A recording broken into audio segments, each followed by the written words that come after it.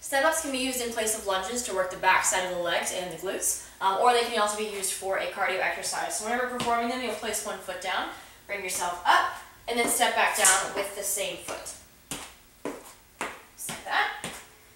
And then once you get through your repetitions, you can always switch feet. Or if you're pretty sure of yourself and you're familiar with which foot is doing what, you can always step up with one foot and then up with the other, just alternating back and forth. It is good to try to step all the way up if you're trying to actually work the muscles. If you're not doing this for a cardio exercise and you are trying to get full contractions out of everything, stand all the way up and all the way back down each time. Trying to make sure that each leg carries its own weight.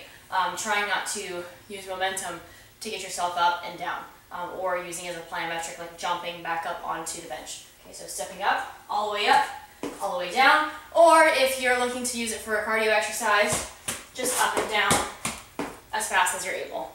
If you don't have a bench available, you can always use a chair or a set of stairs, a shallow table, coffee table, just something that's kind of stable, it's not going to tip over when you put your foot on it.